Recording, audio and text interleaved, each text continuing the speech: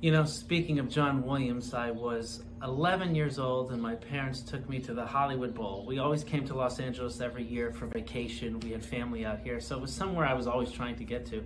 And at the time, I wasn't into music really at all. I did it as a hobby. I was a singer in the chorus in the school glee club and in church, but I didn't read music. I was just learned by rote. Wasn't on my radar. Certainly orchestral music wasn't.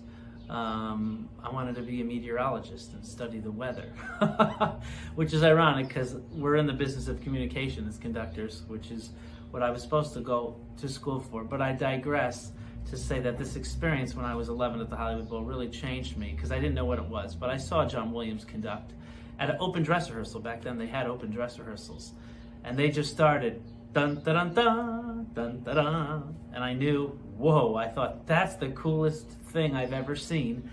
And I didn't know what the music was or what the orchestra was doing, but just the experience of it and the leadership part of it and the atmosphere in the venue, and to hear the visceral experience of live music, incredible, you know.